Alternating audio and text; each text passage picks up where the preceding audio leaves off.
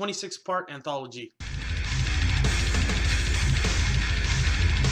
Alright guys, just got to see ABCs of Death last night in LA. It was part of the AFI Film Festival. Unfortunately, that was the only movie I got to see, but it's a little bit early. I guess it's coming on VOD at the end of the year, and it's going to have a really small theater release in March at some point. The movie's not really made for your average cinema goer. So the ABCs of Death, the concept's pretty simple.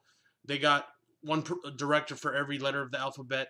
I guess they sent him $5,000.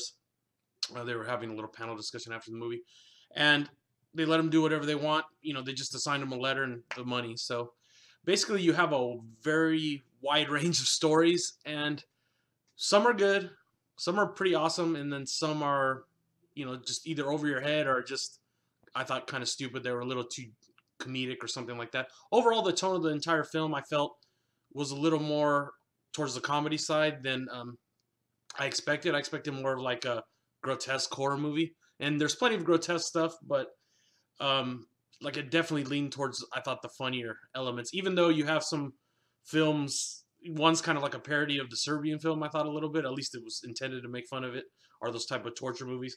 And then you have your one that's like a giallo style, you know, with the bright colors, and it's all kinds of stuff in this movie. You have the director of The Hobo with a Shotgun, Ty West, has one in here. It's pretty good. He does M for Miscarriage.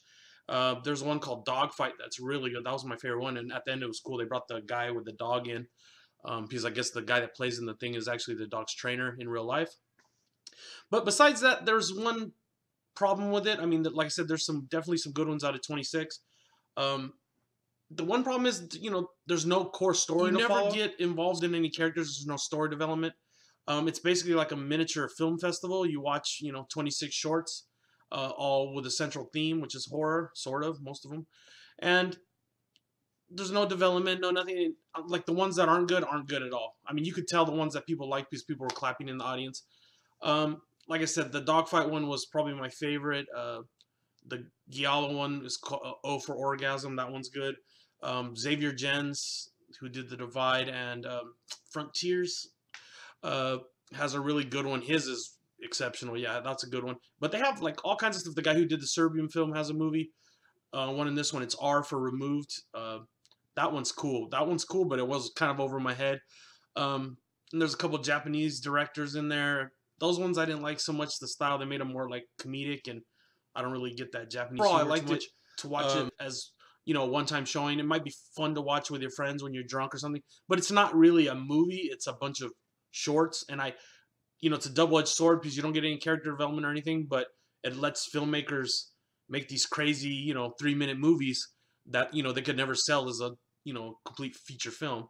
And it was funny at the panel discussion, the one guy asked, is it going to get a major theater release, like a mainstream theater release? And like, you know, 70% of the people laughed because the content in this movie is pretty extreme.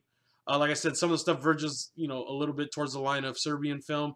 Not the guy who directed the Serbian film, but another guy made one similar to it. Like I said, kind of makes fun of it. There's some pretty, you know, there's TNA, drug use, all that stuff. A couple of them have like kind of like a meta feel where they knew they were, you know, they got a hard letter, so they were trying to figure out how to do that. You know, those were funny. So you get everything in this movie. You get gore, you get a lot of comedy. A little bit of the comedy is a little obscure, you know, foreign comedy. You know, not everybody's taste. Definitely, it was kind of an up and down roller coaster throughout. You got your good ones, your bad ones. There's probably something for a little bit of something for everybody. You know, any type of horror genre you like pretty much is represented. Although I was surprised that, you know, like V wasn't vampire, or, you know, Z wasn't zombie, or, you know, those are, I guess, too easy to do. They wanted to go out there a little bit and do some kind of weird ones. G is a weird one. That one I didn't like too much, but it's Gravity. Literally every visual style is represented. And just for that, I think, and the experimental quality of the movie, I really like that part of it. I'm going to give it 3.5 out of 5. I think you're going to want to check it out if you're like an obscure horror fan, just because it has so many directors and some of the concepts are pretty cool for the shorts. All right, guys, take it easy. If you do watch the movie and come back and watch this video, let me know what letter you like the best.